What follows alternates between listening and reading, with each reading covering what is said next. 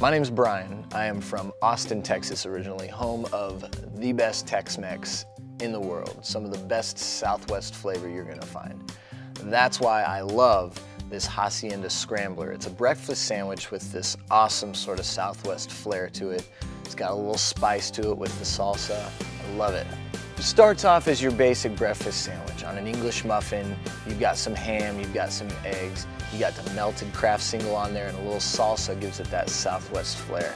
Anything with some salsa in it, I'm a happy camper.